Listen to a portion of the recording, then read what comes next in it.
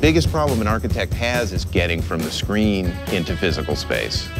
How do I bring some of that virtual stuff and lock it to a physical model to give us a sense of scale, proportion, form, and space? Microsoft HoloLens is a wearable computer that lets you see holograms mixed with reality. It actually changes the way you think about design.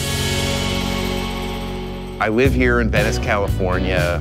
I teach at UCLA in the old Howard Hughes hangar.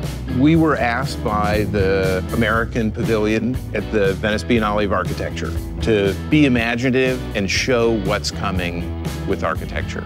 And we were given a mile-long building in Detroit that's been abandoned for 50 years to use our imaginations on. I'd known about the Trimble Microsoft partnership on the HoloLens and was just itching to find the right project to do a pilot with it. So we built a model, but we used HoloLens to get us inside some of those spaces.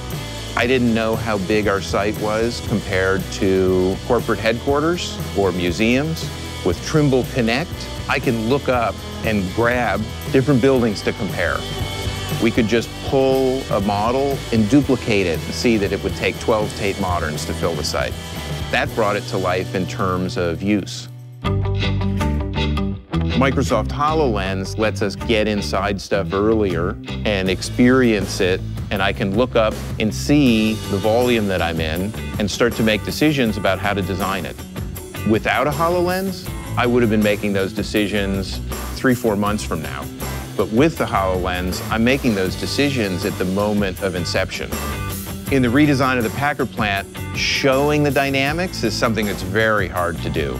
HoloLens immediately solved that problem, and it explained why things were the way they were because they were meant for vehicles and people to move around. I've spent my whole life trying to get things from geometry into the physical world. HoloLens is going to bridge that gap between the two-dimensional and the three-dimensional and physical space. And that's architecture. It's a revolution.